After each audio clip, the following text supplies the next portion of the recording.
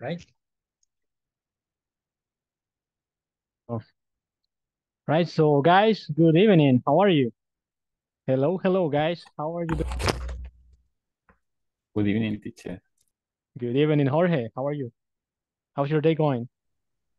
Uh, I am tired, teacher, because this day I was walking all Ah, day, oh, okay. Well, and the weather is not my favorite. I know what you mean. Yes, it's been really hot today. I mean, I don't like it at all either. It's like I have my like a fan, ventilator here, but it seems like it doesn't really work. I mean, because it is really hot. I don't like it. So I agree with you. And I'm tired too because I had to wake up really early today around, I mean, I'm not the kind of person that likes to wake up early in the morning. I'm more like a night person. I can stay up like maybe until 2 a.m. or things like that, but I don't like to wake up early in the morning. So I'm kind of sleepy right now. So I can imagine how you feel. Okay, teacher. But well, thank you for being on time, Jorge. Thank you, and thank you everybody for joining the class. Thank you. Okay, guys. Espero que se encuentren bien todos. Muchas gracias por venir. Ya casi estamos todos, ¿verdad? Y sí están muy puntuales ustedes. Están a tiempo acá. Así que muchas gracias. A ver, guys, ¿qué tal? ¿Cómo han estado? Cuéntenme, ¿qué tal su día? Jorge dice que cansado. ¿Qué hay de los demás? What about the rest? Are you guys tired? What was your day like? I can imagine that you guys had to work. I don't know if somebody here has a day off, like on Tuesday. I don't think so, but sometimes that happens. So I don't know. What can you guys tell me about it? Do you guys have your day off like on the weekend or how does that work? Vamos a ver, ¿qué me pueden decir acerca de eso? Imagino que todos descansamos el fin de semana, ¿verdad? En el grupo anterior, creo que hace un grupo o dos antes, tenía por ahí alguien que descansaba como martes, jueves, dependiendo del rubro en el que estén, ¿verdad? A veces se descansa en esos días. Yo personalmente, guys, hubo un tiempo que trabajaba todos los días prácticamente, solo descansaba el miércoles. Eh, la peor parte creo que era trabajar el domingo. No me gusta trabajar el domingo. I don't like that. I mean, that's awful. I don't like to work on Sunday, guys. I don't know about you. Did you ever you ever had to work on Sunday? But that's really bad. I don't like it. I just wanted to be with my family and I mean, just do whatever I wanted, but I had to go to work. The only good thing about Sunday, if you have to go to work, is that there is no traffic. So you don't get stuck in traffic. Like if you go to work, like for example, on Monday, because I mean, Monday is really crazy. Well, guys, so thank you for coming, guys. Vamos a ver el día de hoy, ¿qué vamos a hacer nosotros? Ayer estuvimos viendo acerca de el presente perfecto continuo. Ustedes practicaron un poco por ahí, todos dieron sus aportaciones. Para hoy tenemos un nuevo tema, ¿verdad? Para esta semana creo que por ahí nos compartieron en el grupo de WhatsApp. Tenemos que completar la sección número 3 y el examen de medio plazo. También les había compartido por ahí un video acerca de cómo pronunciar la palabra engage. Había como una pequeña explicación ahí, ¿verdad? Por si no lo han revisado, ahí lo pueden ver. Eh, entonces, eso les quería decir, que solamente que, bueno, hay algunos que ya están bien adelantados, pero para los que no, pues cuando puedan, revisen la plataforma. Hay que terminar la sección 3 y el examen para esta semana, ¿verdad? Al menos. Así que eso, y por ahora, como les digo, vamos a empezar con un nuevo tema. Vamos a empezar con la sección 3, la cual se trata acerca de básicamente participios como adjetivos, ¿ok? Ya vamos a ver qué son. Tenemos dos tipos de participios como adjetivos. Tenemos en presente y tenemos también en pasado. Ya vamos a ver cuándo vamos a utilizar cada uno de ellos. Y vamos a practicar, ¿ok? El día de ahora creo que vamos a tener una unos minutos para que ustedes puedan practicar, puedan conversar, ¿verdad? Acerca del tema y también acerca de otras cosas relacionadas con la clase, ¿ok?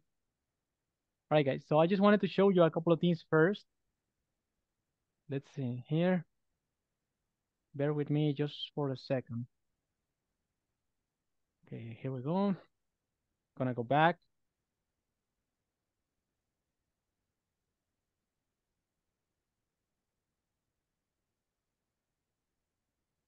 Vamos a ver. Bueno, antes de que comencemos, quizás me gustaría hacerles algunas preguntas para que vayamos como entrando un poco en ambiente, ¿verdad?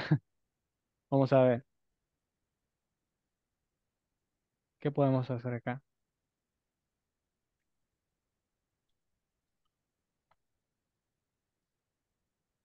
Vamos a ver.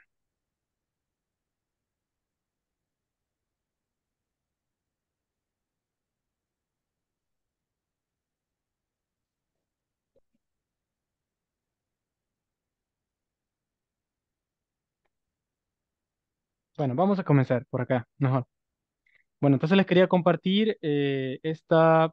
Vamos a hacer una cosa, vamos a ver el video acerca de qué es lo que son los adjetivos y luego vamos a pasar a la siguiente parte, ¿ok? Vale, tenemos acá los participios como adjetivos, ¿ok? Vamos a ver, ¿quién sabe qué es lo que es un adjetivo? Vamos a ver, por favor. Can you guys explain that for me? What is an adjective? What is what does an adjective do in a sentence? Vamos a ver, ¿qué es lo que es un adjetivo? ¿Pueden explicar, por favor?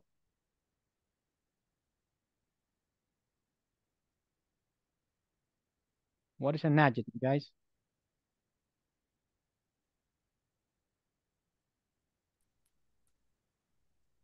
Teacher, it's a characteristics of the person or animal. Very good, very good. So it is a Helps character. describe a noun. Uh-huh. It's something that helps describe a noun, okay? All right, very good. Anybody else? Okay, so at this point we have, uh, so it's something that describes a noun, and also we can say about maybe qualities, ¿verdad? Cualidades, características. ¿Qué son ejemplos de adjetivos? Vamos a ver. What examples can you guys give me? Like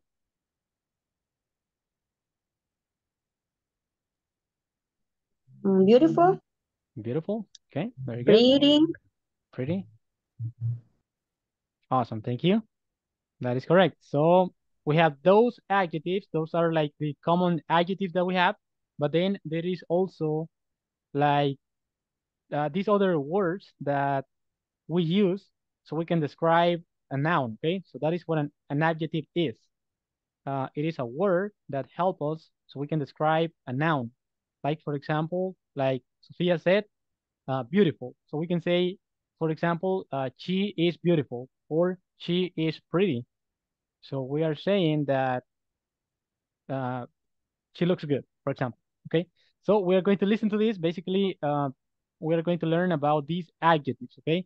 So let's pay attention to this and then I will explain. Vamos a ver, vamos a escuchar, guys, rapidito. Welcome. So, This time you will learn about participles used as adjectives in present and in past. Please take notes and feel free to play the audio program as well as the explanation as many times as you need to. Page 87. Exercise 3. Grammar focus. Participles as adjectives. Present participles. Stephen King's books are fascinating. The last James Bond film was boring. The new Halle Berry movie sounds interesting. Past participles. I'm fascinated by Stephen King's books. I was bored by the last James Bond film. I'm interested in the new Halle Berry movie. ok, vamos a ver por acá. Entonces, guys, aquí tenemos los dos adjetivos que vamos nosotros a estudiar ahora. Si se fijan, Básicamente provienen como de un verbo, ¿verdad? Ok, tenemos por acá los present participles. We have on the right side of the screen, we have past participles. Okay, so, and as you can see, this is in the past. That is the reason why we call it past participles, like fascinated, bored, interested. Okay, and on the other hand, we have fascinating, boring, and interesting. Okay, what else can you guys notice about this? What else do you find like interesting about this? Something that you guys maybe notice about these adjectives that you can tell me about? ¿Qué más podemos ver aquí? ¿Qué otra cosa está como, qué pueden notar acerca de estos adjetivos, de estas oraciones?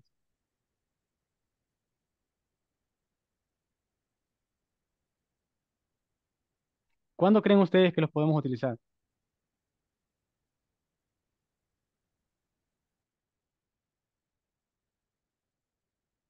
¿Ok? Todavía no estamos seguros, ¿verdad? Vamos, no hay problema. No problem, guys. We are going to learn when we can use this, ¿ok? No problem. Let's continue. Bueno, vamos a seguir. Por acá hay una pequeña explicación y luego yo le voy a Before we hacer. begin, I want to go over to what exactly is the past participle. The past participle is the form of a verb typically ending in ed in English that is used in forming perfect and passive tenses and sometimes as an adjective. In this section, we'll study participles as adjectives. Pay attention. I want to go over two important points. Number one, do you remember what an adjective is? Very good. An adjective describes a noun. For example, the white cat ran away from John. Adjective, white, noun, cat. In other words, because participles can be used as adjectives, it means that the participle as adjective also describes a noun. For example, the white cat was exciting to watch. Noun, cat, participle as adjective, exciting. Number two, I imagine you noticed we use present and past. Vea, guys, denme un segundo. Vamos a retroceder un poquito. Vamos a por acá. Vale, entonces, como estaban diciendo antes, Jorge y Sofía, un adjetivo es algo que describe un nombre, ¿ok? Básicamente esa es la definición.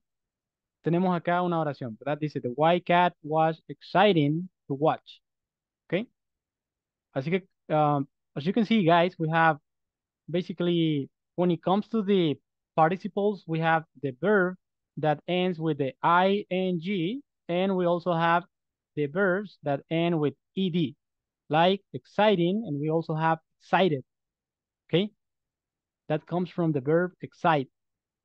So exciting and excited. So basically in this case, this is working as a verb, okay? So the white cat was exciting to watch.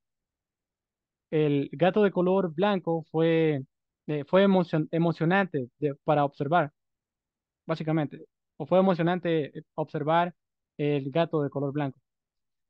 Entonces tenemos acá que nuestro nombre es el gato y el participio funciona como adjetivo, ¿ok? Es exciting. Vamos a ver, creo que por atrás. Vamos a ver.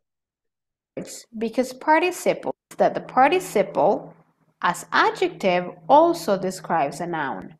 For example, the white cat was exciting to watch. Noun, cat, participle as adjective, exciting. Number two, I imagine you noticed we use present and past participles during the audio program. Let's work around that. When we use present participle, we add ing. And when we use past participle, we add ed. Notice what happens here. We took the verb excite and we turned it into present participle, becoming exciting. The same verb, but this time into past participle, and it became excited. I know you're wondering when to use participles in present or past. Here you go. Present participles describe a noun, and past participles describe feeling of a noun.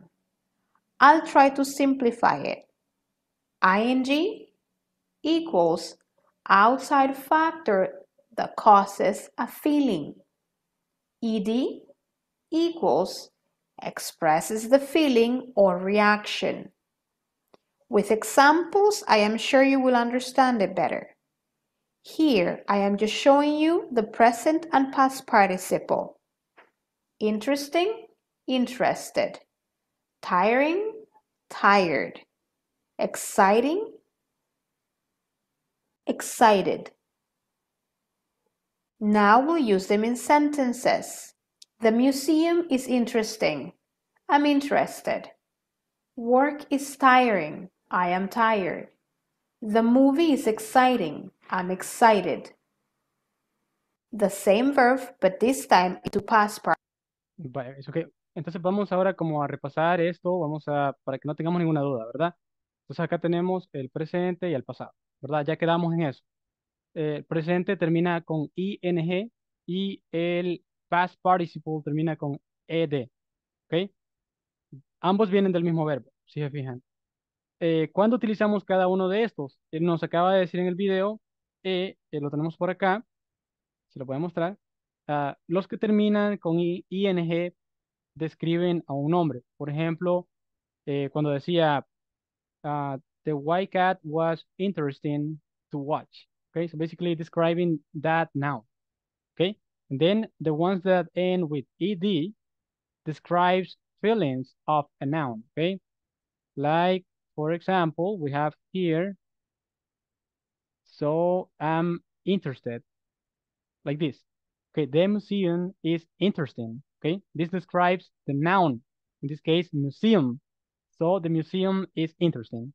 Or the museum is exciting. So in both scenarios, we are talking about the noun, okay? And on the other hand, if we say, I am interested, that's like the feeling that we get from that noun. Like, I'm interested in the museum. Or I'm tired of working, for example.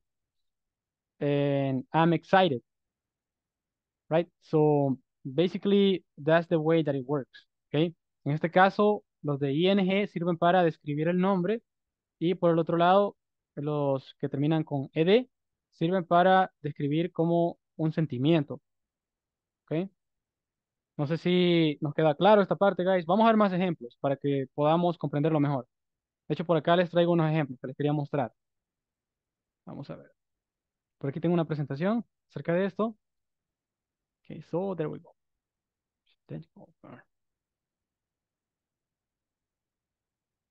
Vamos a ver. Entonces quisiera que tal vez alguien me ayude a leer para que ustedes también puedan eh, interactuar con esta parte. No sé si alguien me pudiera ayudar por aquí. We have, what is a participle adjective?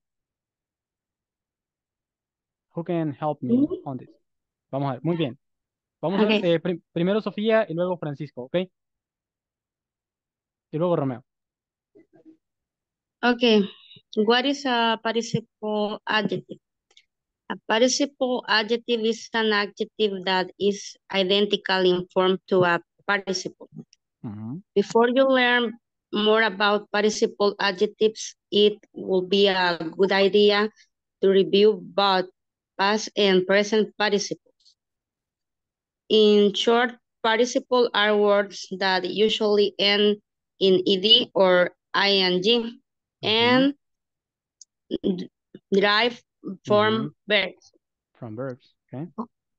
However, there are many irregular participles that don't have these endings, such as ground, hidden, and broken.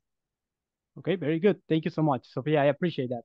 So in this case, we have, it says it would be a good idea to review both past and present participles, okay? However, there are many irregular participles that don't have these endings, such as grown, hidden, and broken, okay? Hidden and broken. Bueno, vamos a ver. Entonces acá nos está diciendo de que por lo general terminan con ed y terminan con ing, pero hay algunos que son irregulares, ¿ok? No vamos a pensar que todos los que terminan en ed y todos los que terminan en ing, sino que también se nos agregan los que son irregulares. Por ejemplo, eh, esto que es crecido, hidden, que es oculto, broken, que sería roto, ¿ok? Pasado participio de romper, ¿ok? Entonces tenemos también algunas excepciones, no solamente ed e ing. Vamos a ver. Luego Francisco, creo que estaba por ahí. Francisco, Yes, teacher. okay, so you can go ahead. Please read this paragraph right here. Okay, thank you. A participle adjective simply takes a participle and uses it as an adjective. For example, I put on my running shoes. Mhm. She was really tired.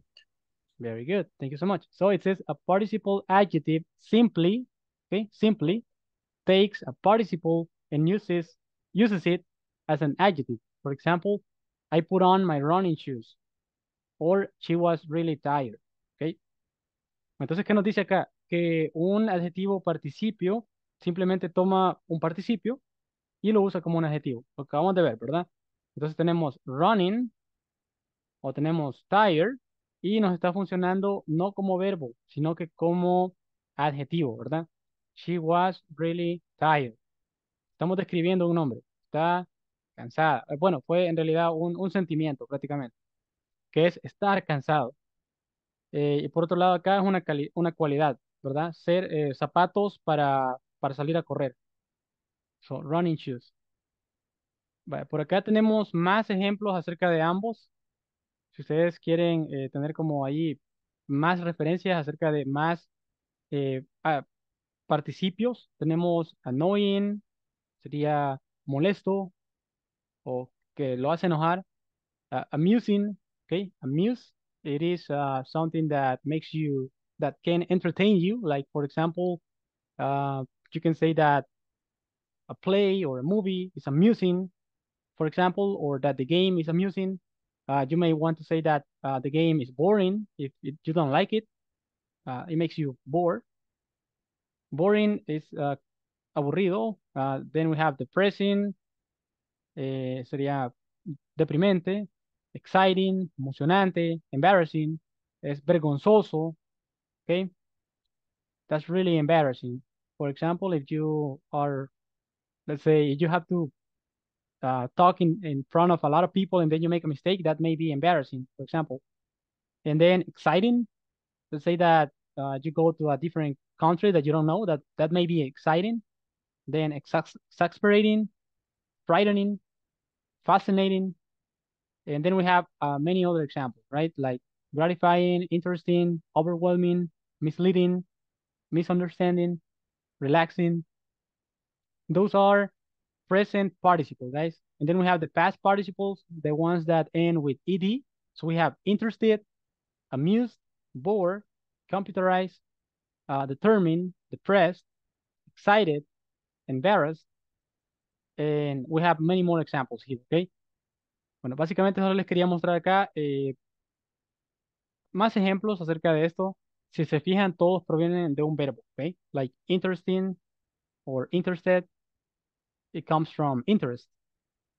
And then amused or amusing, it comes from amuse. Okay, so basically they both come from a verb. Vamos a ver por acá. Aquí tengo unos ejemplos que les quería mostrar. Tenemos el ejemplo número uno. Tenemos tres ejemplos, ¿verdad? So example number one, it says Teresa bought her niece a coloring book. So, and then we have like the explanation here. So it says the participle adjective coloring modifies the word book. So it indicates that the book is intended to be colored on. ¿Ok?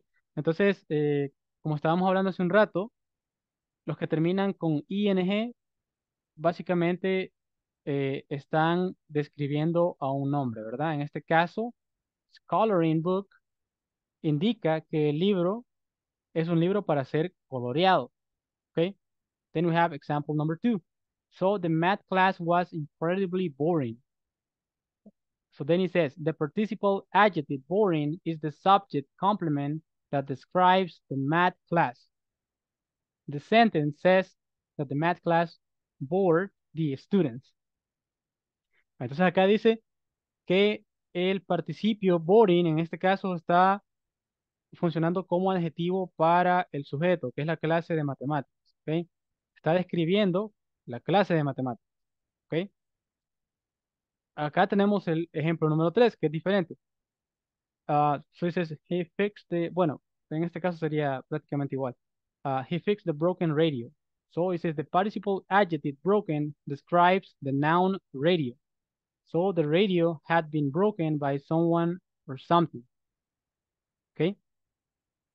Hay algunos, como este, por ejemplo, de estos adjetivos, que por lo general solo los encontramos de esta forma, sí, en pasado participio.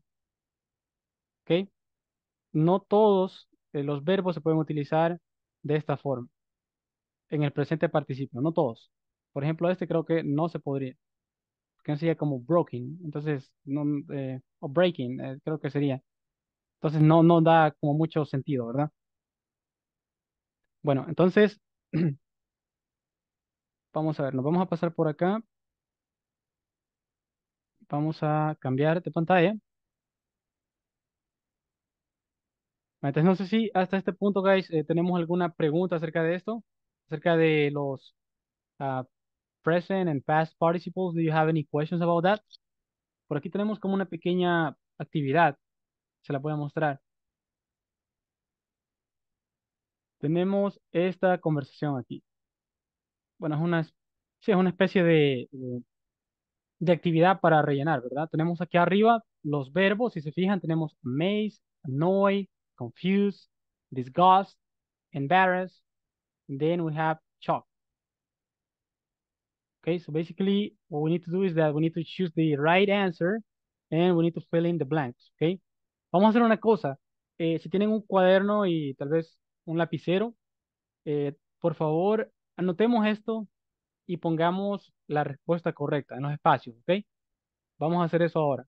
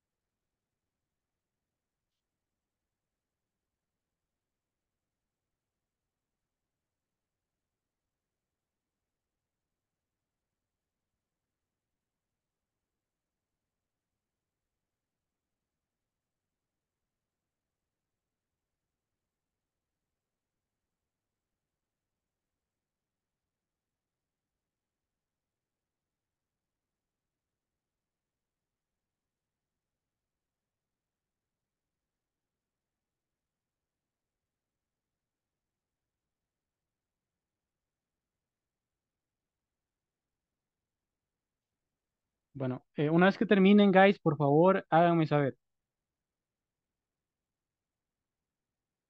El punto acá es que practiquemos un poco nuestro grammar, por así decirlo. A veces creo que la parte de la escritura, a veces tenemos un poco de deficiencias por ahí, así que es bueno también que lo practiquemos de vez en cuando.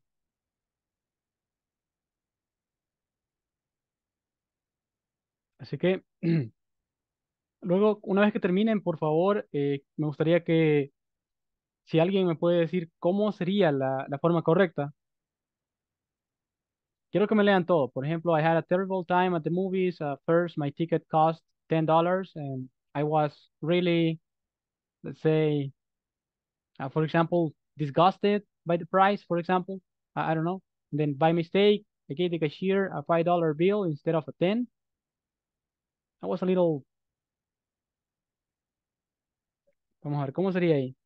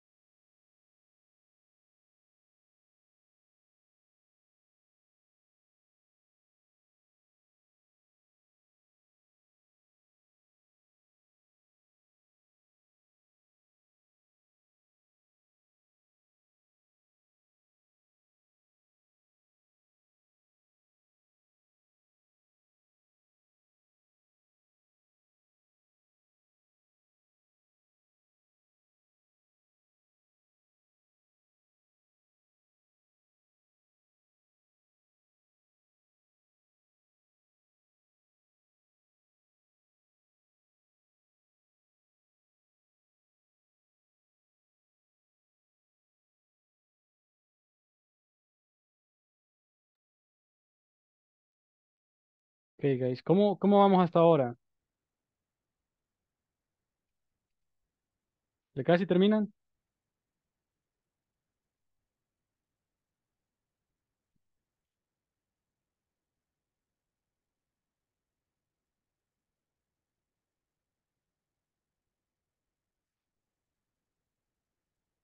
Si tienen preguntas, no hay ningún problema. Pueden hacerlas también, ¿ok?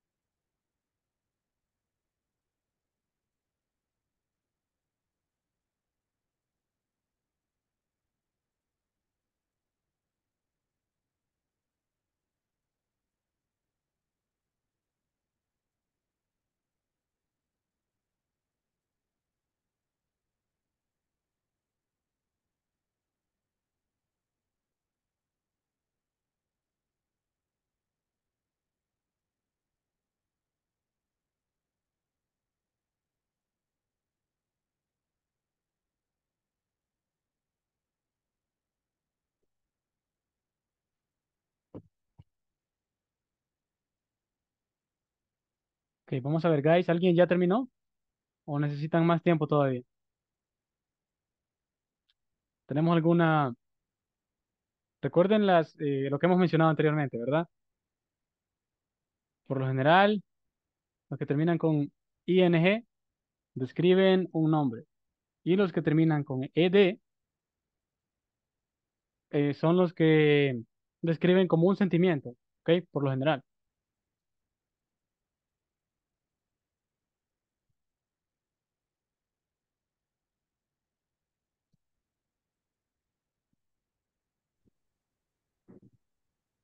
Can you repeat that, teacher, please? Sure, yes, When, sure, no, when the when the N, E, and Y. no problem, yes. So we have the ones that end in ing, and those are the ones that we use to describe a noun, okay? And then we have the ones that end in ed, and they usually describe a feeling of the noun. Like, for example, museums are interesting, okay? So we're saying that museums are interesting. And then on the other hand, we can say that I am interested on that, for example.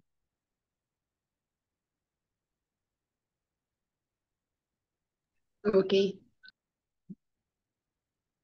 Creo que les voy a mandar por acá algo extra para que podamos tal vez comprenderlo mejor, ¿verdad? Aquí. Se lo voy a mandar por WhatsApp.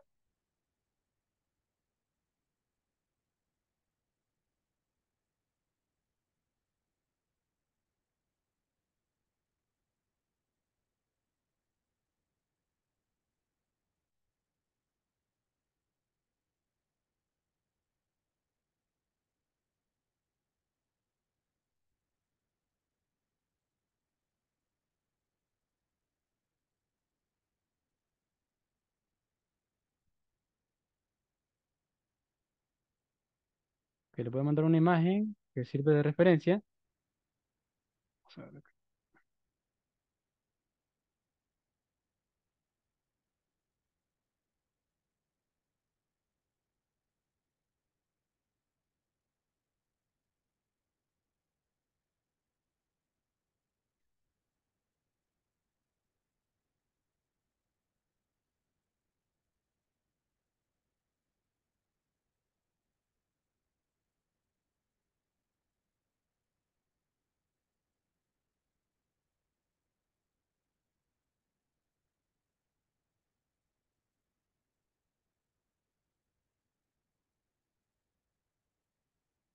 Aquí les acabo de enviar una imagen con un ejemplo. So we have the uh, participle interesting and interested. So we have interesting, that it is something that describes a situation, thing, or person that causes the feeling. Okay, and then we have interested that describe person's feelings. And then we have the correct sentence, and then we have also the incorrect sentence. So you can see.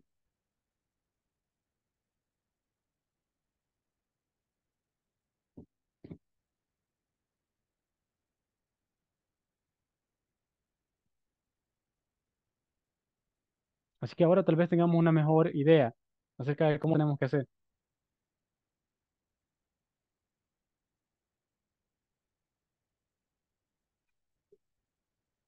Básicamente como cualquier otra oración, solamente que el adjetivo no es un, digamos, un adjetivo en sí, como los que teníamos antes, sino que es un verbo.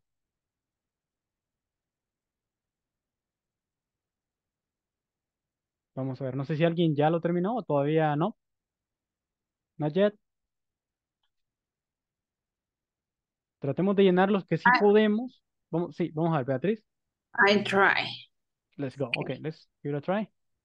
I read So all, uh, I had a terrible along time. the. Okay, I have a terrible time at the movie.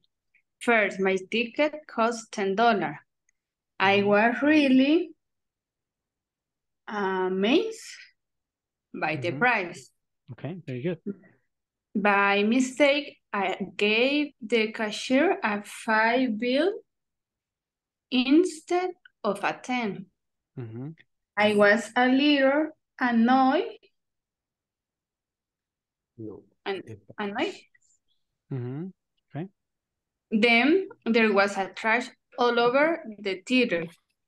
The mess was embarrassing. Embarrassing. Okay. Embarrassing. The people behind me talk during the movie, which was disgusting.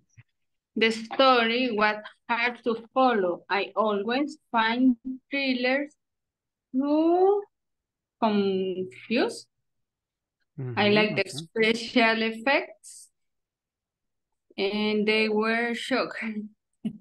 Okay, very good. Muy bien, Beatriz. Muy buen trabajo.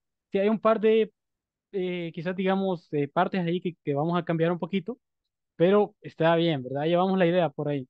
Vamos a ver, ¿alguien más? Por ahí escuché a Julio, creo que estaba como... Vamos a ver qué piensa Julio. Creo que él estaba, tenía una opinión diferente, digamos, en algunas de las palabras. Vamos a ver.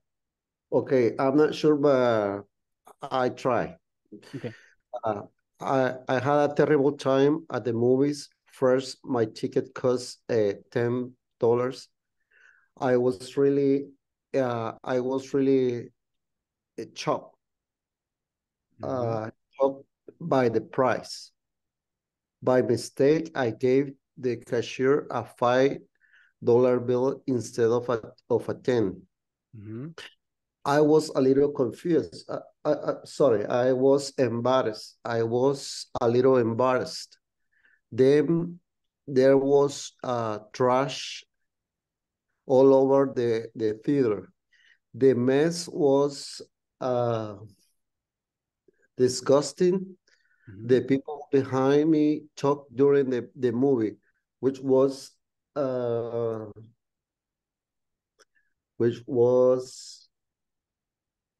annoying. The story was hard to follow. I always find trailers too confusing. I like the special effect, though they were amazing. Okay, very good. Very good. Thank you. Thank you, Julio. Muy bien. Muy buen trabajo. Vamos a ver, ¿alguien más? Anybody else? I don't know, teacher, if it is okay, but I will try. Go ahead. No problem. You can go ahead. Okay. I had a terrible time at the movies. First ticket cost $10. I was really amazed by the price. By mistake, I gave the cashier a $5 bill instead of a 10. I was a little over the fear. The mess was disgusting. The people behind me talked during the movie, which was confused. The story was hard to follow. I always find thrillers too confusing. I like the special effects, though. They were disgusting. Okay. Okay, thank you so much, Sofía. Thank you. Very good. Muy bien, creo que en mi opinión, algunos de los adjetivos pudieran como cambiarse si uno quisiera incluso. No hay creo que pudiera hacerse, de hecho. Por ejemplo, pero hay algunos que quizás no, ¿verdad? Por ejemplo, cuando habla acá acerca de the mess was disgusting. I think that would be probably the best adjective in that case. Because the mess, you know what a mess is? Basically, it's like when there is a lot of trash and Mhm. uh, there is a lot of disorder, for example. So that can be disgusting or it can be annoying too. But probably the best adjective would be disgusting in that case. And then when it comes to like the special effects, they may be amazing or I think that they may be shocking too. So I think that both adjectives would work. I think that both of them would be okay. So creo que, digamos, algunos adjetivos, guys, como que pudieran como ponerse ahí, ¿verdad? Eh, se pudieran como intercambiar, así que estoy de acuerdo con algunos de ustedes, algunos creo que quizás no tanto, ¿verdad? Como les estaba diciendo, por ejemplo, acá, the mess was disgusting. I think that probably would be like the best option in that case. And then here, when it says, by mistake, I gave the cashier a $5 bill instead of a 10, I was a little embarrassed, okay? Mhm. Embarrassed. Because when you make a mistake like that, then that makes you feel like bad or embarrassed in this case. So I think that would be the best answer. Entonces, como les digo, ¿verdad? Algunos sí tal vez se pudieran cambiar, otros tal vez no tanto, ¿verdad? Así que yo más o menos lo diría de esa forma, como I had a terrible time at the movies. First, my ticket cost $10 and I was really shocked by the price. And by mistake, I gave the cashier a $5 bill. Okay, a $5 bill, guys, $5 bill. So we have like a $1 bill, then we have a $5 bill, $10 bill, $20 bill. Okay, just like that. And, instead of a 10, okay. Entonces le di al cajero, okay, miren qué interesante, ¿verdad? Al cajero. Cajeros, guys, pueden ser no solamente eh, bueno, son los que trabajan en el banco, trabajan también en el supermercado, por ejemplo, cuando ustedes están intentando pagar algo. Así que esas personas son los cajeros, ¿ok? En una tienda, a la persona a la que le pagan, esos son los cashiers, ¿ok? So then I was a little uh, embarrassed. Estaba un poco avergonzado, ¿verdad? Porque me equivoqué. Then there was trash all over the theater. So the mess was disgusting, ¿ok? Porque había basura por todo el teatro o la sala de cine, digamos, en este caso. Entonces, dice, el desorden fue desagradable, okay? Disgusting. The people behind me talked during the movie, which was annoying, okay? Annoying is something that makes you upset, that makes you angry. Like, that's really annoying when people talk in the movies, okay? It's like you want to watch the movie and then just listen to the movie, but then there are people talking all the time. That's really annoying. And then the story was hard to follow. I always find thrillers too confusing, okay? Confusing. Vale, vamos a ver entonces, guys, por qué utilizamos cada uno de ellos. Entonces, acá dice, yo estaba en verdad, digamos, impactado por el precio, ¿ok? Yo estaba impactado por el precio, ¿ok? Estamos describiendo como el sentimiento que nosotros tenemos, que nos causa algo. ¿ok? Por eso decimos impactado. Was shocked by the price. ¿Ok? Termina en ed, porque tenemos ese sentimiento. Luego dice, por error, yo le di al cajero un billete de $5 en vez de uno de a 10. Entonces yo estaba un poco avergonzado. ¿Ok? Avergonzado. Avergonzado, correcto, Francisco, avergonzado. Si se fijan, también utilizamos el que termina con ed. ¿Por qué? Porque estamos hablando de un sentimiento que nos causó algo. En este caso, el error que cometimos nos hace sentirnos avergonzados. ¿Ok? So then it says, then there was trash all over the theater. The mess was disgusting. ¿Ok? Vaya, acá utilizamos disgusting con ing al final porque estamos describiendo, en este caso, El desorden. el desorden, exactamente. Vale, entonces ahí vamos, ¿verdad? Creo que ya nos va quedando más claro. Entonces, luego dice, the people behind me talked during the movie, which was, estamos hablando aquí acerca de las personas Annoying. hablando. Annoying, right? Annoying, very good. Era como irritante. Era irritante, era molesto, ¿verdad? Estamos hablando de eso. No es que me causó, no estoy hablando de esa sensación que me causó, sino que estamos describiendo esa situación, ese nombre, El momento. el momento, estamos describiendo el momento, exactamente, Francisco, gracias. Entonces, por eso utilizamos annoying, because we are saying that it was annoying, okay? Let's say that if we want to say it in a different way, si queremos hablar acerca del sentimiento que nos causó, podemos decir I was annoyed because people were talking uh, during the movie. Okay, that's something different. We're saying like the feeling that we had.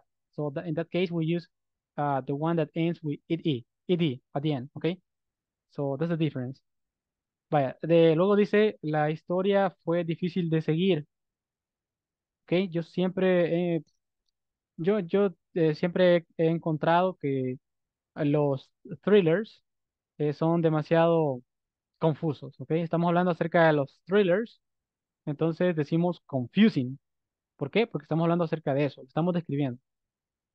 Vaya, entonces no sé si tal vez con esta explicación que les acabo de dar nos queda un poco más claro, guys. Creo que teníamos como duda, ¿verdad?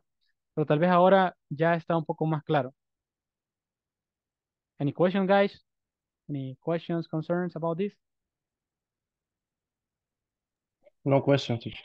No questions. Okay, thank you, Francisco. Vamos a ver, ¿qué más? Bueno, y por acá teníamos nosotros esta parte del knowledge check. Y tenemos estas preguntas, ¿verdad? Tenemos 10 preguntas. Vamos a ver, le vamos a preguntar aquí a la gente. Right, so, vamos a preguntarle, bueno, vamos a ver, Jorge, ¿cómo sería la primera y por qué? Vamos a ver, por favor explíquenos a la clase por qué la primera, eh, díganos por qué usted cree que una de estas opciones es la correcta. For me, teacher is amazing Ujú. because it's the action. The action, okay? So do you mean like we are trying to describe Johnny Depp here, right? So we're saying that he's an amazing actor. So then we are talking about Johnny Depp. We are not talking about a feeling, ¿ok? Es lo que acabamos de aprender. Que si decimos acá, Johnny Depp is a very amazing actor, en este caso estamos diciendo que es asombroso, ¿ok? Estamos describiéndolo a él. Así que muy bien, Jorge, muy bien.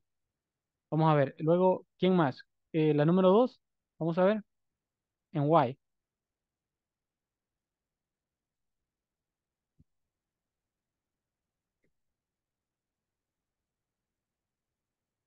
Vamos a ver. Oye, hoy he notado que están un poco más callados, guys. Venimos sin energía, ¿verdad? Apenas es martes, guys. Estamos empezando la semana. Francisco. Thank you, teacher. I find animated films amusing Okay, very good. And why? because we are talking the animated films. We're talking about animated films, right? We're trying to describe animated films in this case. All right. So Right. thank you so much, Francisco. I appreciate that. Okay, vamos a ver. Ahí está. Luego, número 3. I'm not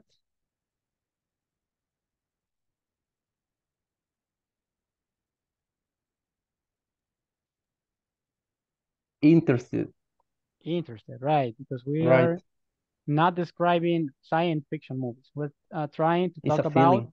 the feeling that we have. That is correct. Right. Very good. Ahí está. Vamos a ver, vamos con el siguiente, número 4. Bored. I'm bored. Bored. Ahí está. Vamos a ver, bored. I'm bored by watching television. ¿Ok? En este caso es un sentimiento que tenemos, ¿verdad? Estoy aburrido de ver televisión. ¿Ok? Very good. Okay, then we have, yes, Julio, Number 5. number 5. Okay, go ahead. I thought Jurassic Park was Mhm. an exciting book. An exciting book. Okay, very good. Thank you so much, Julio. Great job. That is correct. Okay, then we have this one, number 6.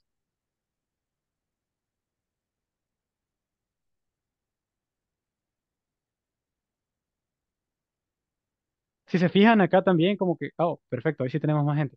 Romeo, I'm fascinated by J.R.R. Tolkien's novels. very good. So I'm fascinated by J.R.R. Tolkien's novels, in this case, novels. Sorry. Yes. Very good. Thank you so much, Romeo. Good job. Vamos a ver. And then we had, I think, Jorge. It's surprised that horror movies are so popular. Okay, awesome. So it is surprising that horror movies are so popular. Yep. Creo que las películas de horror a mí me gustan bastante, la verdad. Tal vez después ahí uno tiene pesadillas y toda la cosa, ¿verdad? Pero son emocionantes, le suben la adrenalina a uno un poco. Creo que por eso nos gustan. Así que, bueno, ahí estamos, número 7. It is surprising. Yep. So it's really funny. It's really surprising that people like it. It's very good. Vamos a ver. Hay algo que quería decirles. Bueno, en este caso, si se fijan acá, también tenemos como la voz pasiva, ¿verdad? ¿Se acuerdan ustedes que decíamos eh, que en este caso la voz pasiva era más importante el objeto que quien hacía la acción, ¿verdad? Entonces acá tenemos, eh, estoy fascinado por las novelas de J.R.R. Tolkien, ¿ok? Estoy fascinado por. Así que es más importante, en este caso, la fascinación que acerca de qué exactamente. ¿Ok? Así que si se fijan, es voz pasiva también, lo que hemos estado viendo. Bueno, solamente tenemos 3 más. So, number 8, number 9, and number 10. There we go. So, it says, I was really by the price. I was really shocked by the price. Yeah, I was really shocked by the price. Yes, that is correct. Very good. I was really shocked by the price. So in this case, we're talking about a feeling. Okay, the price, it seems like too expensive for me. I think that it shouldn't be that expensive. So that's the reason why we say that uh, I was shocked by the price, because I don't think that it should be that expensive. Okay, so then number 9, guys. Vamos a ver, solo nos faltan 2 más y terminamos. Disgusting. Disgusting. Okay, mess was disgusting. Yep, that was disgusting. Didn't like it. And then number 10.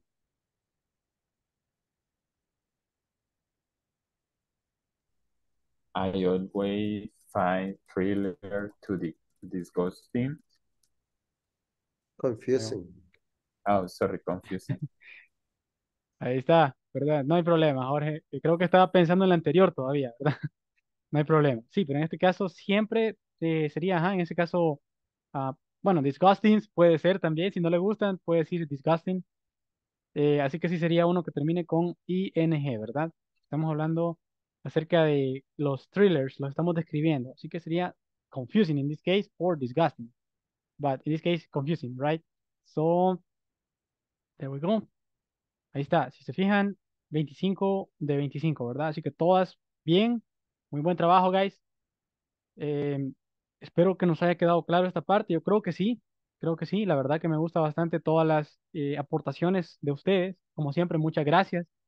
Muchas gracias por estar pendientes de la clase y por participar. Ok, eso es muy importante. Bueno, creo que nos vamos a quedar hasta por aquí, quizás, el día de hoy.